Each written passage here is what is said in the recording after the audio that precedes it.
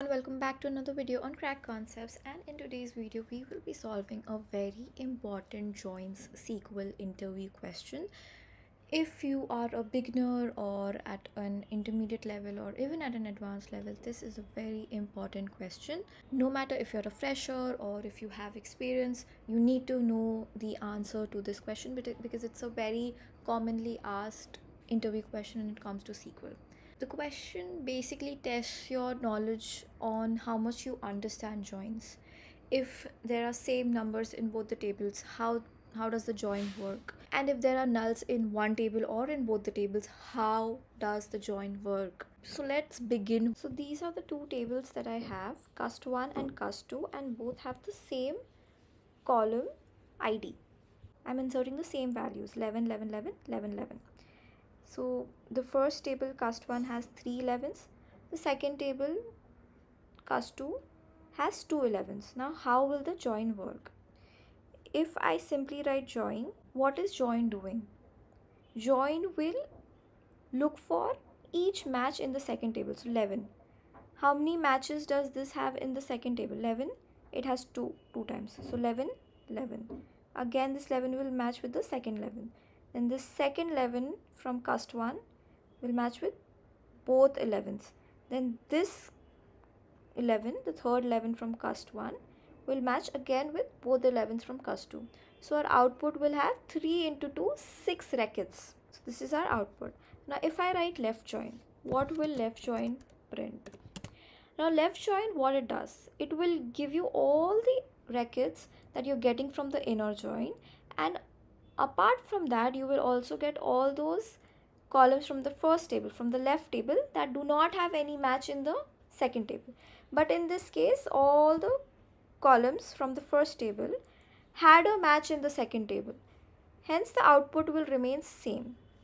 If we run this, the output is same. Now if I write right join over here, again the output will remain same because the right table, the second table, has a match for every record in the first table. Hence the number of records will be same because there is no other record in the right table that does not have any match. If it had, that would have come in our output. Now if I write full outer join. Now full outer join is all the matching records plus whatever is not matching in both the tables. But in this case, it is matching with all the columns, all the records are matching.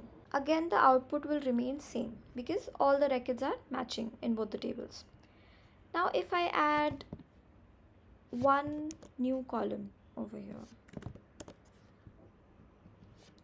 33.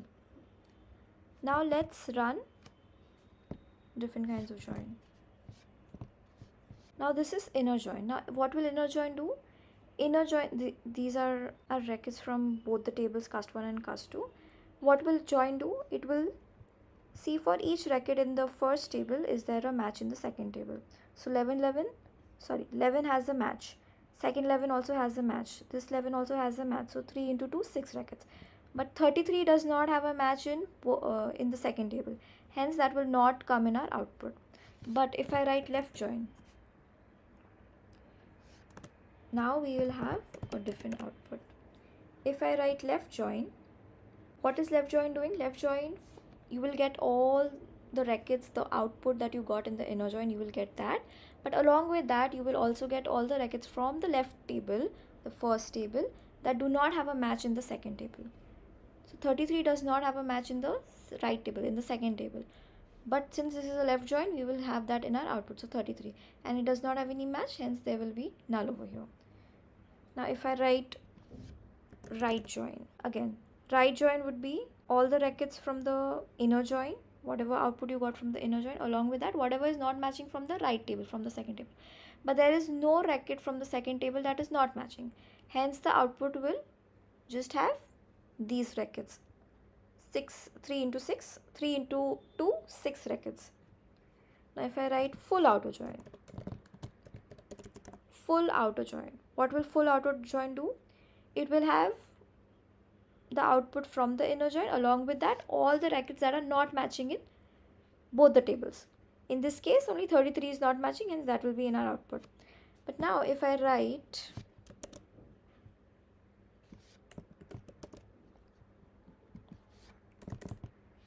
'55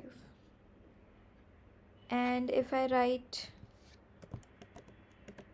left join,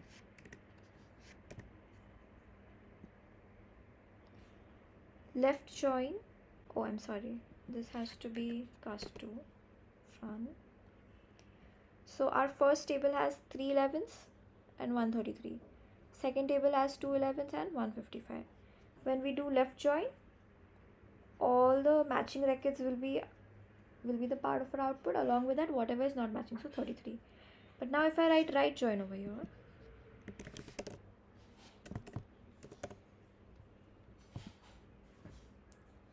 all the records that are matching, that will be our output. So 3 into 2 6, along with that whatever is not matching from the second table, that is 55.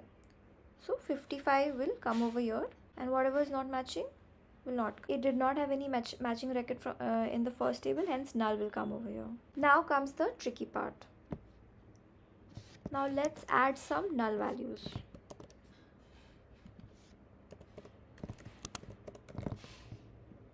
I'm adding one null.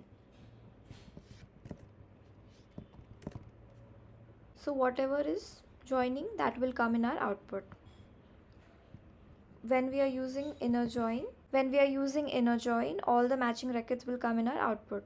So 3 into 2, so only 11s are matching, hence that will come in our output. If I write left join,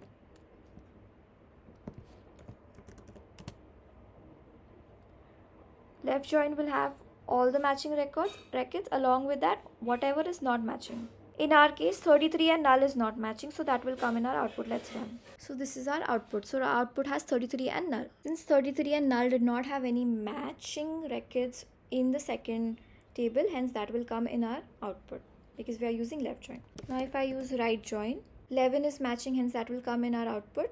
55 is not matching, but since we are using right join, so all the records from the right table will come in our output. So 55 will also come in our output. Now let's add one null in the second table. Now here is the tricky part. Will this null join with this null? No, it will not, because null is not a value. It is just empty. It is just no value. Now let's run this. We have our first table has these values: 11, 11, 11, 33, null. Second table has 11, 11, 55, null. And our output will not have any nulls. Even though both the tables have nulls, it will not join because null is no value. It is empty. It has no value. So it will not match with the null in the second table. This is our output. Now left join. Left join will have all the matching records. The result will be the same as inner join, but along with that whatever is not matching from the first table, which is 33 and null. So as you can see over here, 33 and null will come in our output, and since it is not having any matching record in the second table, the values will be null over here. If I write right join, so our output will be the same as inner join, but along with that whatever is not matching. So in this case 55 and null were not matching, so 55 and null will come in our output. Whatever is, and it was not matching, hence null values will come over here. Now let's go one step ahead. Let's add another null in our first table. Run. Our first table has 2 nulls, second table has 1 null, but even though both the tables are having null, they will not join because null is not a value. So this will be the output of our inner join. Only the matching records will come in our output. If I write left join over here, so the output will remain same, and along with that whatever is not matching from the first table will be in our output. So in this case 33 and the 2 nulls. So 33 and 2 nulls, and since it is not matching, we will have nulls over here. Now if I write right join, same output, same logic will be applied over here. All the matching records, along with that whatever is not matching from the second table, so 55 and null, and over here we will have nulls. Now if I write full auto join,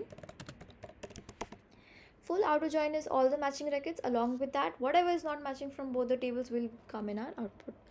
So in this case 33 null null, and then 55 and null. Whatever is not matching will have nulls. So this is our output. I hope this was clear. This is a very, very, very important question. So make sure you know the answer. Make sure you understand the logic of joins. I have a playlist where I've solved a lot of lead codes in SQL specifically for joins so that you understand joins better. There is a playlist, so go check it out. It has videos ranging from beginner level to advanced level, so go check it out.